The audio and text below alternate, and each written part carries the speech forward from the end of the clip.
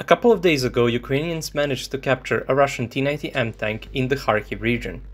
The tank appears to be in near perfect condition, except for the fact that it has been detracked, which is probably the reason as to why it was abandoned by the Russians. Now, we will take a look at some pictures and videos of the tank, see if we can analyze anything from them and the situation in general. First of all, the tank has the Nakitka cover.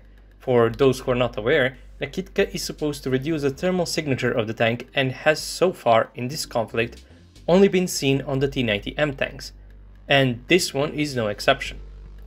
Judging by the new cover for the main gun sight, this tank appears to be produced after the war has started, and according to some sources, this tank in particular was delivered to the Russian armed forces in May of this year, so this tank is practically brand new.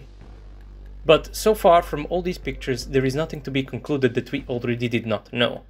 There is armament cover all around the tank, the commander has a monitor for the battle management system and another for thermal, as well as the controls for the remote weapon station, and so on.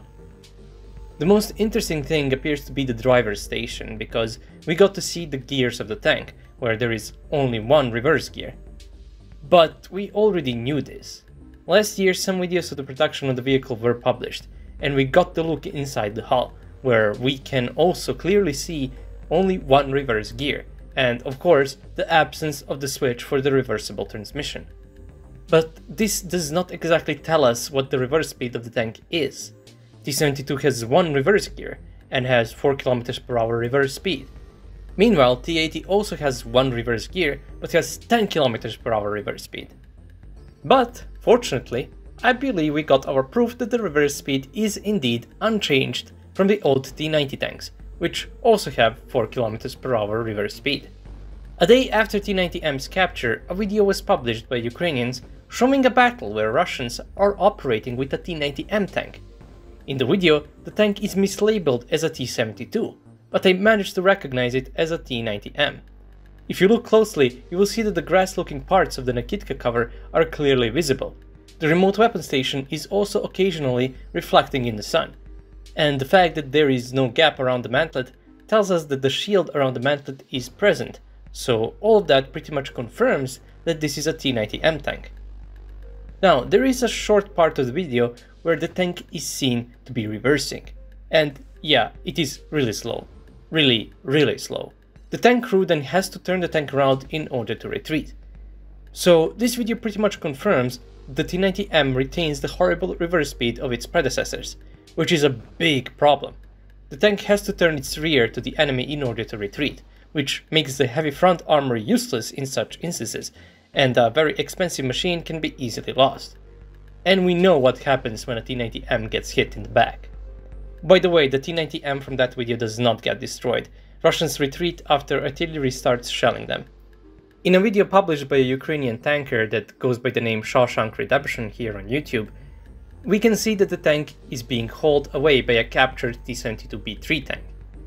In this video, someone asked in the comments as to why Russians didn't just throw grenades inside the tank to damage it, and Shawshank made a good point that it is incredibly dangerous. The tank is full of ammunition and could kill anyone around if the ammunition explodes. Of course, there are videos where the grenade is successfully thrown inside without anything happening, but look at this video for example. This guy throws a grenade inside and the ammunition starts cooking off. This cook-off could have easily been an explosion and would have killed the guy. I would also really recommend Shawshank's content if you like tanks. Even if you can't understand them, there is a lot of good footage. Now, Russians could have taken some stuff out of the tank perhaps, but we don't know the circumstances under which the tank was lost. Maybe they had to leave it in a rush. Maybe they found out Ukrainians are closing in. All kinds of things could have happened.